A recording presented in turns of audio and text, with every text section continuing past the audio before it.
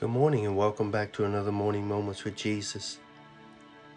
Each one of us approach the gift of a new morning differently. There are some rising this morning who awake happy, and perhaps there's some that wake hurting. There are different circumstances and different decisions in life that affect the way we approach each and every day. But there is one simple truth that God wants me to bring to each and every one of us this morning. It's a simple truth, but it's a very, very often overlooked truth. That if we could start our day and establish our day on this principle and this truth, then the rest of the day would be based on that and have its foundation on that truth. And it could very well affect how you approach this day, how you look at this day, even your attitude towards the gift of this day. And that one simple truth is simply this: God loves you. He loves you. And I'm reminded in 1 John chapter 4 this morning, in verse number 10, the Bible says, "Herein is love, not that we love God, but that He first loved us, and He sent His Son to be the atonement for our sins." If God so loved us, we ought to also love one another.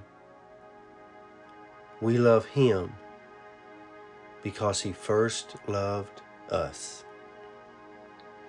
Now that's a truth that we can rely on, because I know that sometimes in life we get so involved in our struggles and so involved in even other people's lives and different situations that come up that rob us of the fact that we are loved.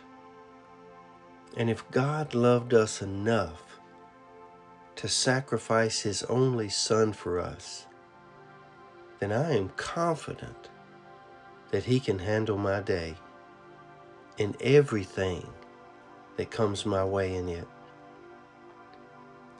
This past week I shared a story with a brother that we were having a conversation during prayer walk. I told him of a story of a dear friend I've known for many years, who told me that as a Christian, as a young Christian, one of the things he struggled with the most is how God could love him after all the things sometimes that has gone on in his life, how God could love him. He couldn't wrap his mind around a father's love because he'd really never known that in his life until the day his daughter was born.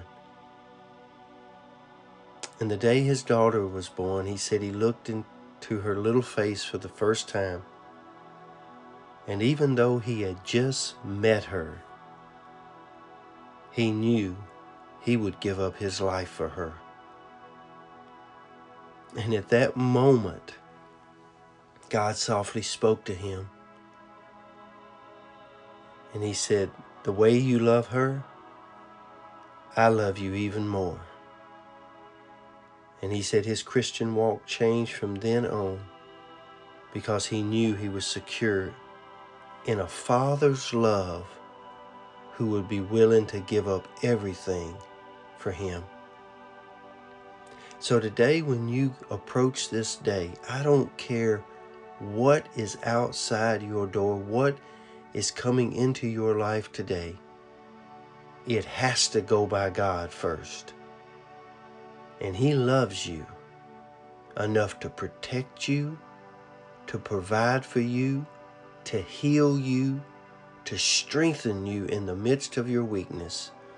Nothing is too hard for our God. We love Him because He first loved us. You be strong today.